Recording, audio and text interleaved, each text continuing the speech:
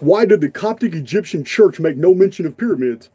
They only spoke of Joseph granaries. Yeah, the Joseph granaries. You gotta understand, in ancient times, they were bewildered by the pyramids too. But as far as grain silos go, that old theory has been around for a long time that the pyramids were built to hold grain.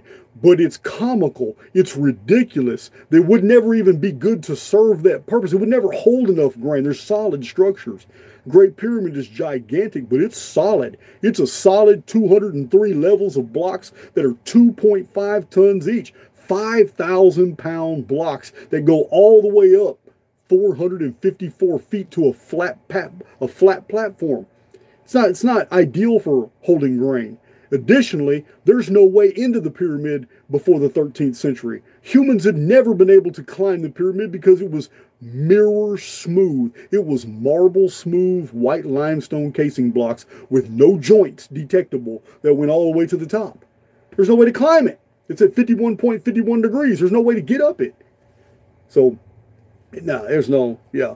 It was an 820 AD that the Caliphate Al-Mamun of Baghdad, Babylon, the new Babylon, sent an expedition to tunnel inside the Great Pyramid. That's when they made their discoveries, that the Great Pyramid on the inside was full of the Queen's Chamber, King's Chamber, Antechamber, weird, bizarre lock mechanism area where these granite leaves would slide into place for maybe different resonance.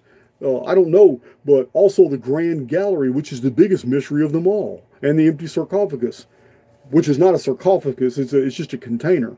But the Grand Gallery is so weird. It's got technolithic niches all along, as if some gigantic metal spoked wheel mechanism went rapidly up and down that gallery. Hundreds of feet long, so it could have. We just don't know yet.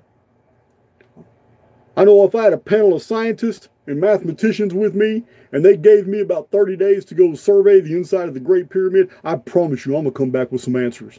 I am.